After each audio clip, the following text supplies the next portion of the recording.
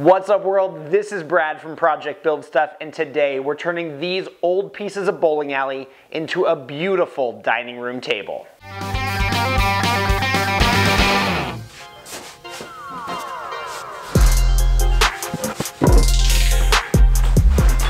Whew. These things weigh a ton. Over 2 feet wide, 4 feet long, and 2.5 inches thick of solid hardwood is downright heavy. But we're ready to get to work, and the first thing we need to do is stabilize each one of these pieces of bowling lane. The way they constructed these bowling lanes back in the day was just with glue and nails, and unfortunately over time these separate boards can begin to separate. So we have a couple of glue seams that we need to repair, clamp together, and then we can finally start putting these two pieces together and building our tabletop. Wood glue is way stronger than any fastener I'd be able to use here, so I'm just going to put it on thick before I throw it in the clamps.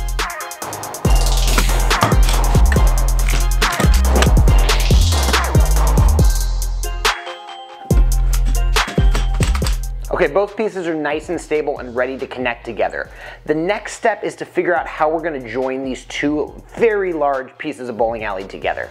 My first plan was to put a bunch of dowels in between here, but I don't think that's going to be strong enough. So what I'm going to do is just a glue seam here for now, and then I'm going to flip them over and put C-channel across the back.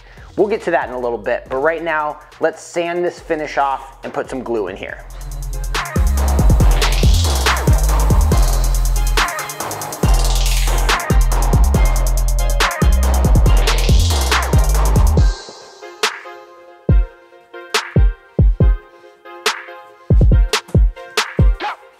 I have a lot of clamps, but none long enough to clamp up this table. So I'm going to be using the power of wedges to create the clamping force for this table. I also clamped a couple of 2x4s across the length to eliminate any bow while the glue dries.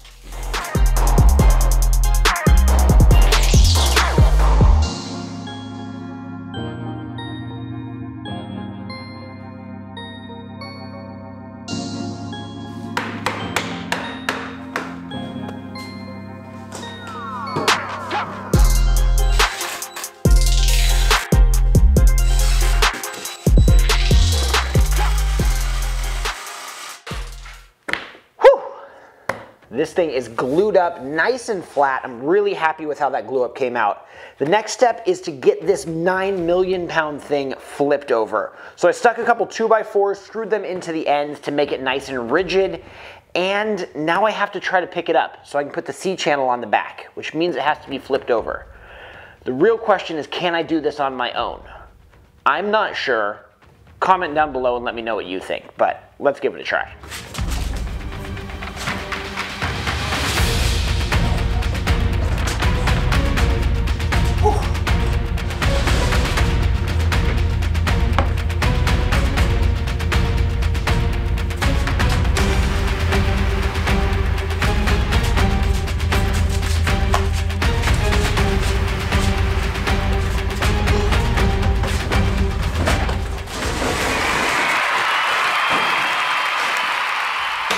I did it!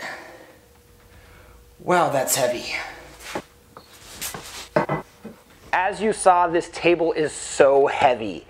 And because of that, I'm worried this glue seam is not going to be strong enough to keep this table nice and rigid. So I picked up some steel C-channel that I'm going to embed in the bottom of the table to keep it really strong. So we're going to be routing in some recesses to accept the C-channel to make sure we have no flex in this tabletop and it stays nice and flat for years to come. To get nice straight edges here, I used a couple of scrap pieces of wood as a guide against my router, and it worked great and left me with the perfect size pockets. Dang it, dust collection.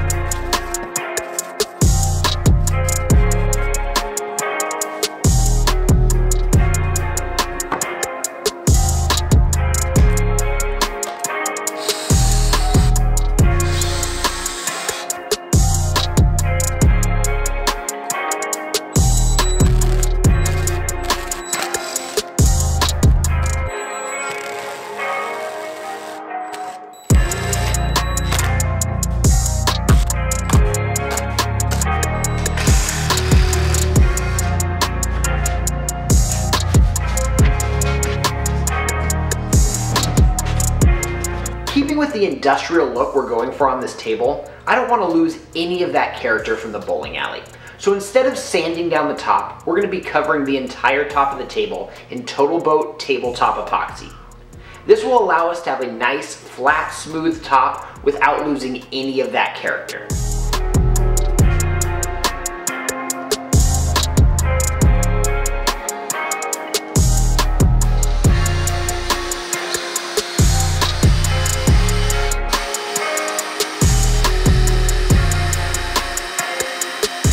To ensure that none of my epoxy leaks out the ends, I made sure to fill in any large voids with some hot glue before pouring.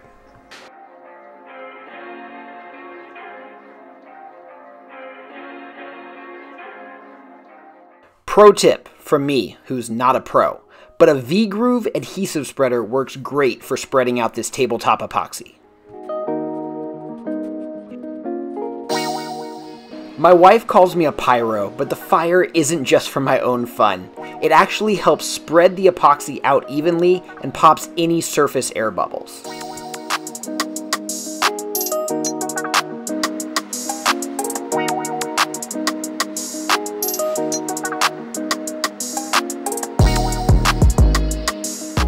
If done correctly, the epoxy doesn't need to be sanded, but I wanted to dole down that really glossy finish on the top, so I gave it a light sanding across the entire thing before I applied finish.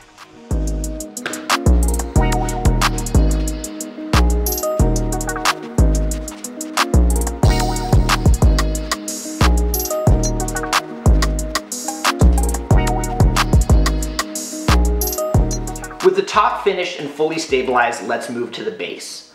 I'm going with a super industrial look for this table, and I want the base to match that. So I'm gonna go with an iron pipe base. You've probably seen these around, and they're a really great option for any industrial furniture you wanna do. They're really affordable, and you can pick up all the supplies you need at your local home store, and it gives you that awesome metal and wood look that's really in right now. These pipes come with a really ugly coating on the outside that I always like to clean off with a little bit of acetone first.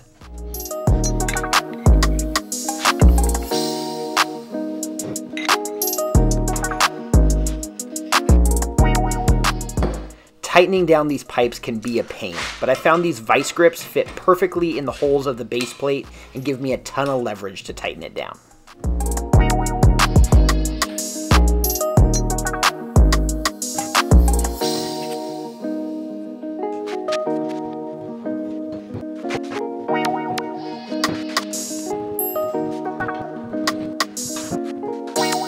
I want this base to have a nice matte black look, so of course I painted it red first, but that's just primer. And then I went over it with a nice matte black paint that's gonna look so nice with that industrial top.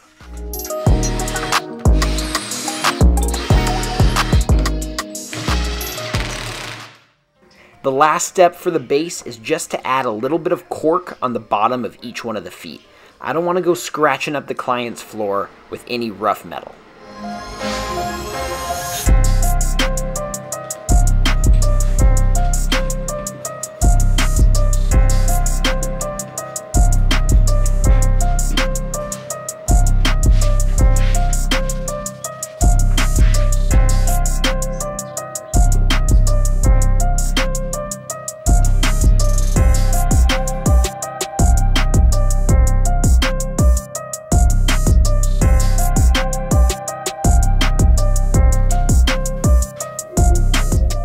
This bowling alley table came out beautifully, and I love the industrial look I was able to achieve, combining the reclaimed bowling alley top with the simple DIY metal base.